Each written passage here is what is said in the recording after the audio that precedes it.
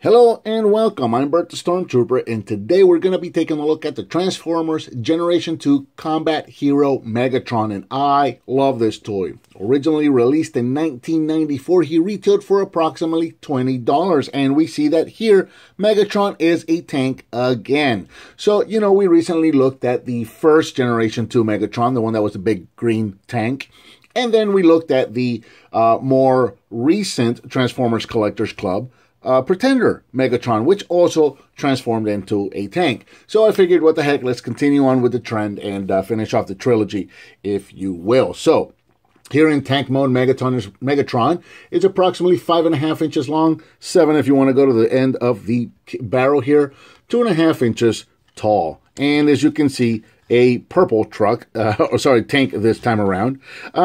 It's a very, very similar version of that original G2 Megatron, just downscaled a little bit and with some more features added on.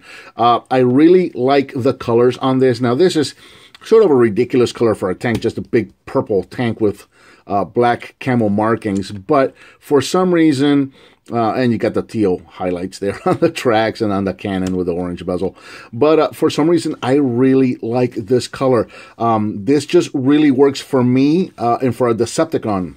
It just really, really seems to work. Now, I since found out, since making the video of the Pretender one, that I talked about in that video how I would have liked to seen the little Megatron that was inside of the shell done in either green with the purple camo like the G2 Megatron was, or in a purple like this guy was.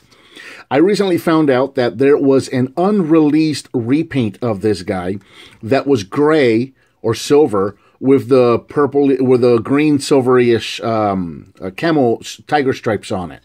That looks very much like that small Pretender Megatron that we looked at recently. So that's what that guy was homaging, was the repaint of this guy that was never released. So I learned that after I made the video. So I would have loved to have known that before making that video, but what are you going to do? Can't go back in time. Got a little bit of wheels here on the bottom, so Megatron can roll. Not great, but he can roll. And just real quick for comparison, here he is next to his nemesis, Combat Hero Optimus Prime. So you can see what these guys look like side by side. Now, Megatron does come with some weapons. He came with this cannon, laser rifle, 50 cal, whatever you want to call this. There you go. And there is a port right here on the top where you can plug this gun in, which usually I don't like weapons on vehicles, but on a tank it works. Especially considering that this is a very M1 Abrams-ish looking tank, and there was always 50 cals mounted on the top of those, so that works for me. And then you've got these two, what are you going to call these? It's the rubber-tipped missiles, and they're hollow on the inside, and they use the bezels to launch these out, very much like the Combat Hero Prime that we looked at a while back. So the tank has on each side these little panels that fold out, just like that. And then you can store your missiles, one on each side, just like that. And then just carry those around until you're ready to use them, just like that. Which is really, really cool. And then when you are ready to use them, you're going to take one of these. And if you look inside, hopefully that'll come off well on camera. It's kind of hard to look inside of a dark tube there. There is one side that has a flat edge. So when you mount these on the cannon, the bottom of the cannon has a flat edge. So that's the side you're going to want to mount that on. Just like that. And then remove the bezel. It's just tabbed in right there on the back.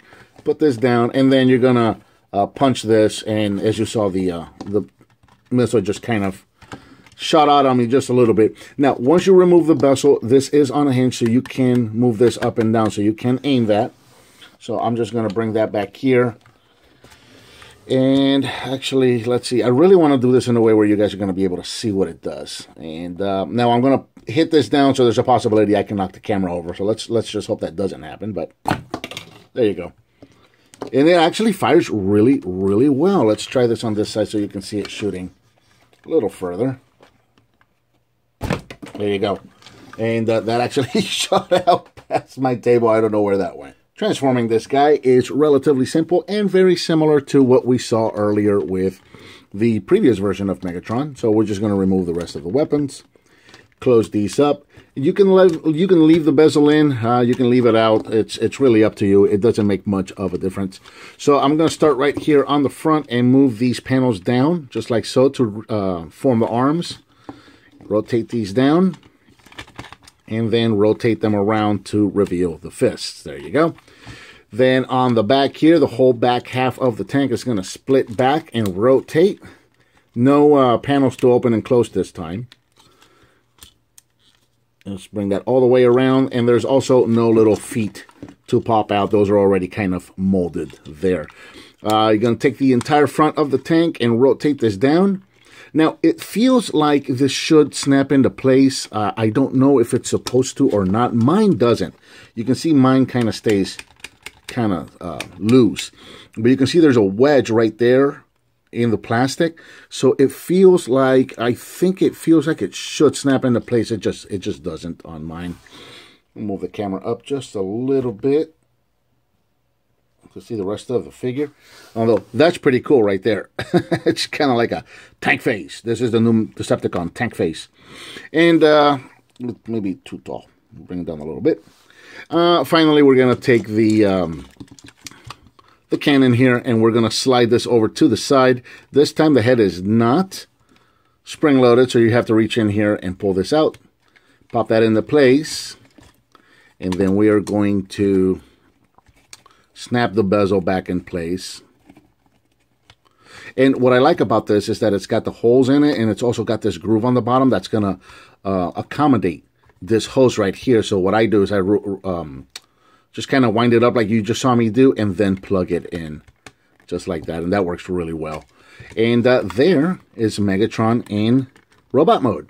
Here in robot mode, Megatron is approximately 6 inches tall. At the top of the head, 6.5 if you want to go to the top of the cannon there. Articulation-wise, he's got the head that can rotate. The arms can go in and out, forwards and backwards. You have a rotation at the elbow as well as a bend. You've got a universal joint at the hip, so you can go forward and backwards, in and out. And then you had the bend at the knee. Not bad articulated. And this guy stands a lot easier than the Optimus Prime version did. I always have trouble standing Optimus Prime up. The only trouble that I really have with this guy is getting him to stop doing that while I'm messing around with it, you know. I love the deco on this guy. Just, again, the purple really works for me. I never thought I'd like a purple Megatron, but this guy really, really works for me. And I love the silver head with the kind of lavenderish face. It just works for me. For a Megatron figure, this really works. And I love, again, it's Generation 2. It was the 90s. It was in your face. So right there, big sticker on his chest that says Megatron rules, with some tick marks, possibly of how many Autobots he's defeated in battle.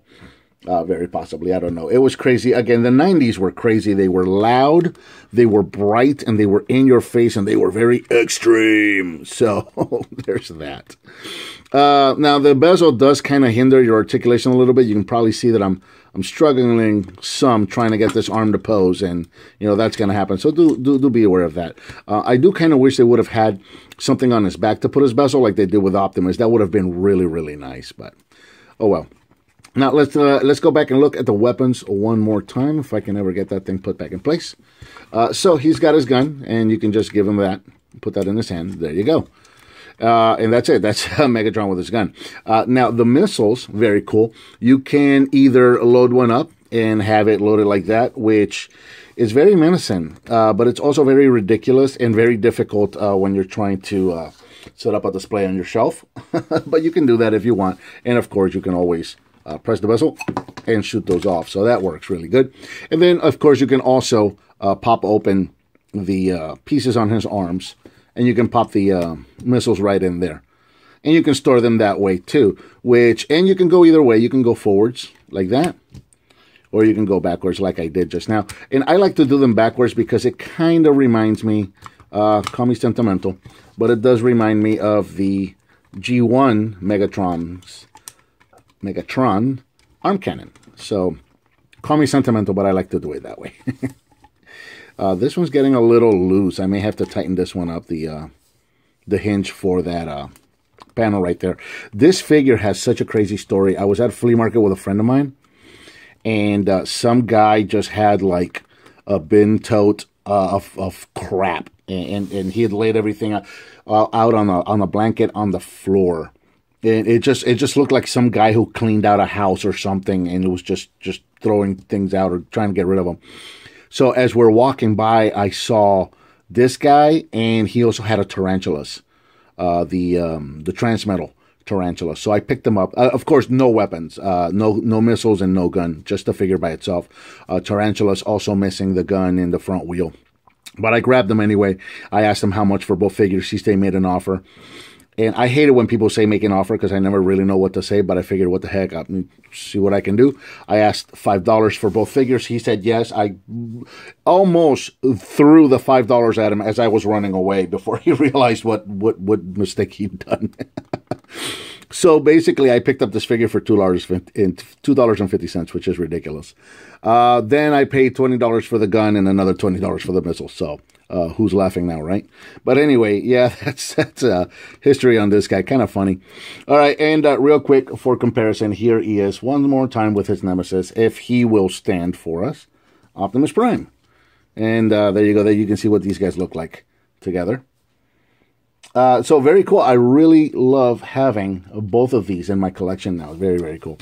So yeah, I think that about covers this guy. Is very, very fun figure, and with a very cool and funny story, at least for me. So I think that about covers Transformers Generation 2 Combat Hero Megatron. What did you think of this figure, and what would you like to see me review next?